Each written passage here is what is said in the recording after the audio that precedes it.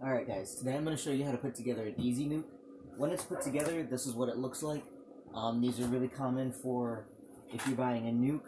This is what you'll typically see. The entrance is right here.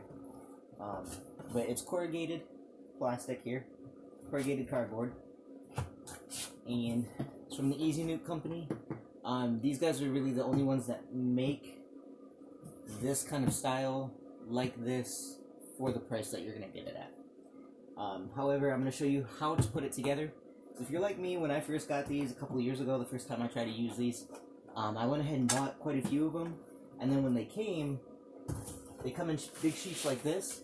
I didn't quite know how to put it together. Because in my mind, I thought, you know, it's going to be relatively easy, relatively simple to fold it up into that box. But once you start folding all the pieces together, it gets a little complicated. So I'm going to show you how to do it today. It comes in a big straight white sheet like this. If you're not doing it outside, the best place to do it is on the floor for sure. Just because they're so big and it takes quite a bit of space. For me, I always start on the end here with these 3 cutouts. This is going to be the lid here, and that side is the bottom. This is the entrance side, and this is the ventilation side. So I always start with the lid. I pre-fold all of my creases up. It makes it a lot easier, especially with this being plastic, to actually put it together.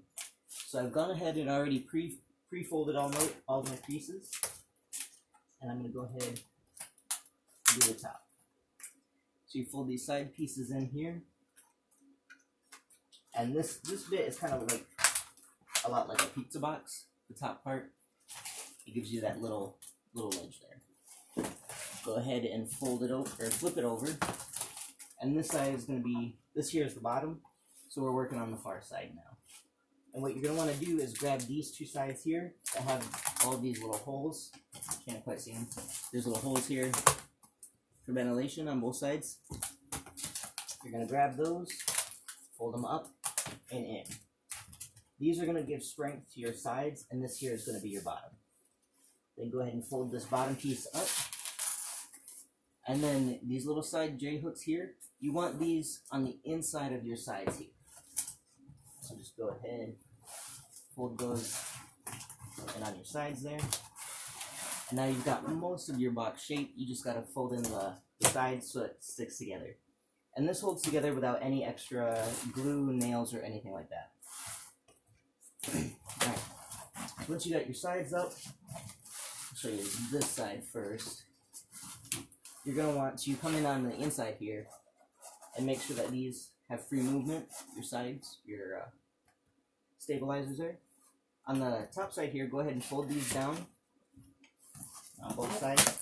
You can really only do one side at a time, so it's fine if it pops up. And we'll do this side first. These slots here are going to line up for your stabilizing side. So to go in the top slot and pull it, grab the lip, pull it all the way through so it's snug in there together. And when you do that, you have 2 little tabs here and here that will fold down and give you this ledge. This is the ledge that your frames are going to sit on. So pull the tab through the top slot, go ahead and push it through the second one, and then you've got your side.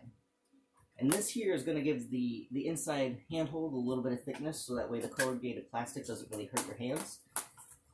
You just go ahead and fold that under, tuck it under, and it's good to go. So this side is done, and now we'll move to this side. Same thing, make sure that your slots and your edges are lined up good. Fold down this top bit, make sure all your slots are still lined up.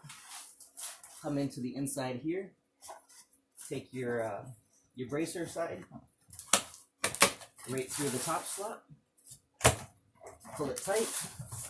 Your tabs will fold down to create nice tight corners and have a ledge here for your frames to sit across.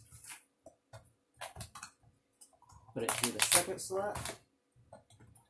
There you go there. And then fold and tuck this piece underneath. And that gives you your handle. Alright, then you got your box. Drop down. and you're all good to go. It is pretty simple, pretty straightforward, but if it's the first time that you're doing it, it can get a little tricky there. So that's your EZ Nuc. This is where I get them from. I order them, oops, upside down. Order them online. A couple years ago when I first started getting them, they were only about 10 or 12 bucks a piece. 3-ish years ago, they came up to about $15 a piece, and I think now they're about 20 bucks a piece. So they are getting up there a little bit, but they are really good for swarm catches, transferring temporary colonies, and all that good stuff. It also works really well as a good 5-frame hive. If you don't really have the woodenware to set up a new colony, they're more than fine to stay in this for any length of time. The only issue that you really have is potential moisture issues with any leakage and overcrowding a little bit quicker, so you may get swarms faster if you leave them in this for too long. Anyway, that's how you do an EZ Nuc. And yeah, if you have any questions, definitely let me know, comments or whatnot. And if you have any other products that you would like to see specifically, let me know that as well.